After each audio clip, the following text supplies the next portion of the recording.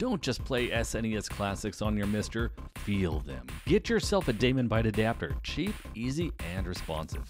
Hey guys, welcome back to the channel. My name is Nick, and today we're going to be building a Daemonbite adapter for MiSTer FPGA so you can use your favorite OEM SNES controller for that old school nostalgic feel. Daemonbite adapters are great because you can build them for a reasonable price, and they work great with MiSTer with super low latency, around a millisecond. You do need some soldering skills to be able to assemble these, but if you follow this guide, you'll be up and running in no time.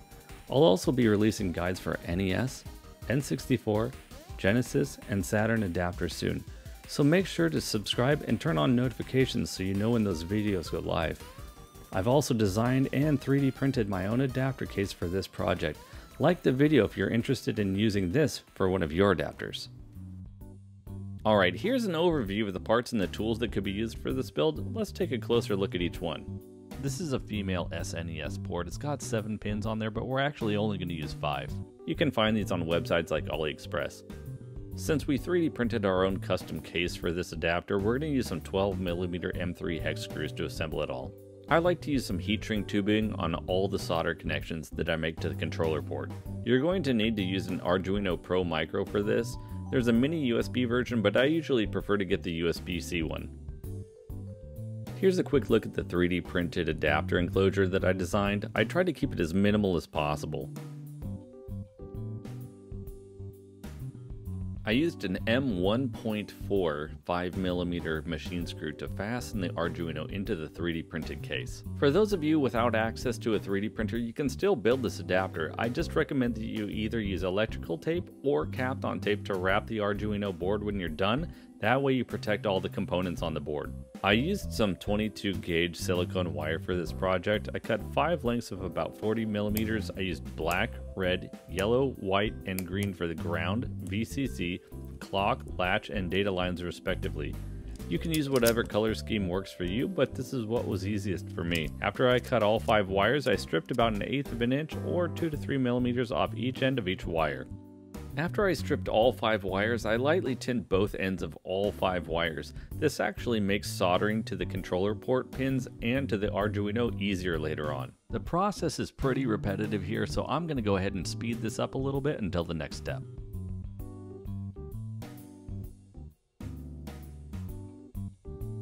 Now that all the tinning is complete, we're going to go ahead and start working on the Arduino itself. Before you wire anything to the Arduino, make sure that you create a solder bridge on jumper J1.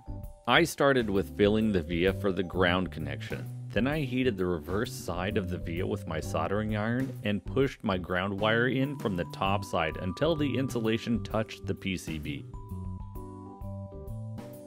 Next, I repeated the same process for the VCC connection.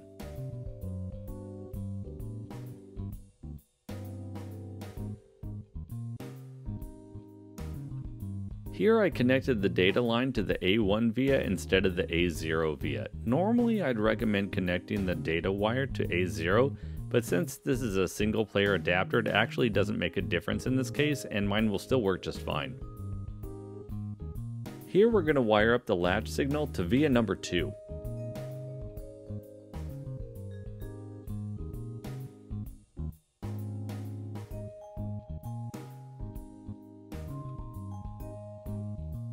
And finally, we're going to wire up the clock signal to via number 3.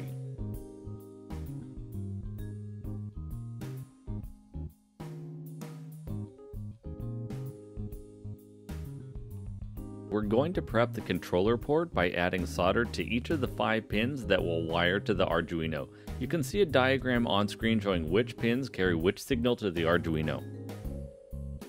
Next, we're going to cut some short lengths of heat shrink tubing. We're going to slide these over the wires that connect to the controller port.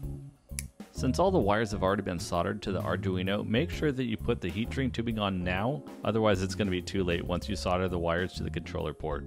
Now that all the pins are prepped with solder, solder each of the 5 wires to the controller port according to the on-screen diagram. Remember, 2 of the pins aren't used, so pay close attention to which pins you solder the wires to. Slide the heat shrink tubing over the controller pins and bust out that heat gun. It's about to get hot up in here. Carefully apply heat to the tubing until it's completely shrunk. Be careful not to overheat the pins though, because they can get loose in the plastic if you do it too much. Insert the USB-C port into the cutout of the adapter case and fully seat the board in the enclosure. Fasten the M1.4 screws through via 9 or 10 of the Arduino board. Pop the controller port into place and then set the top of the enclosure into place. Use the 4 M3 screws to tighten both halves of the case together. Our custom adapter is finally completely finished. The only thing left now is to program the Arduino on the PC, and then we're finally able to use it with the MiSTer. Plug in the adapter to your PC and go to the MacGyver Daemonbite GitHub page to download the zip file that we'll be using to program the Arduino. Link for the GitHub site will be in the description below.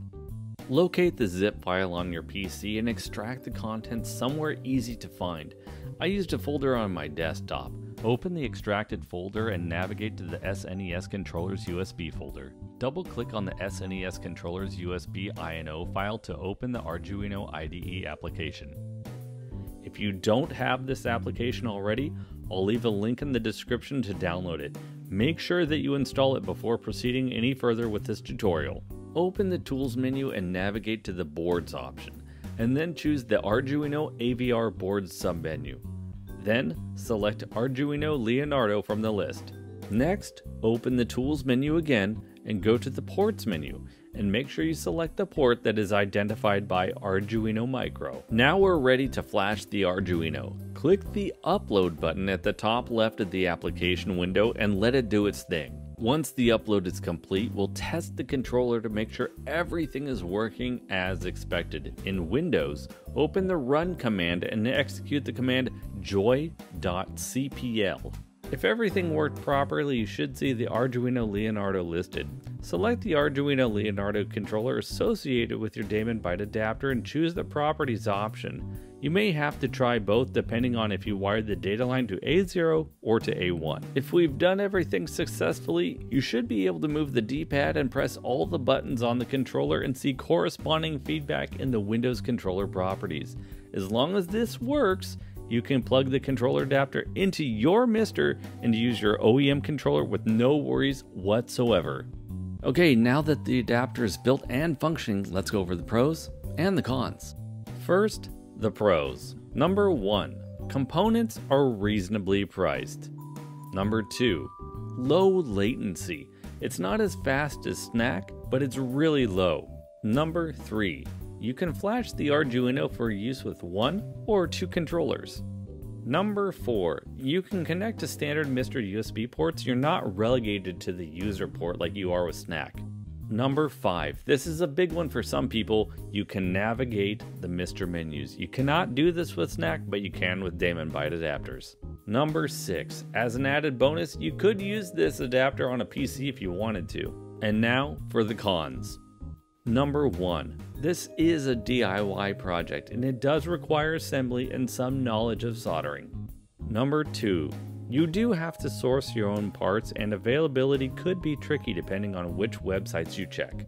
Number 3, it's not zero latency, this is not SNES. If you need zero latency, it's not for you, but honestly, it's so low it's not even an issue for casual players or even for mini speedrunners.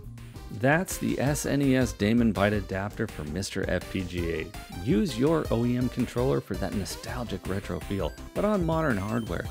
As I mentioned earlier, I'll be adding new videos soon for NES, N64, Genesis, and Saturn adapters. Keep an eye out for those and get subscribed. Would you like to build a Daemonbite adapter for your MiSTer or just use a USB controller or maybe just go wireless? Let me know in the comments. I'm curious what your preference is.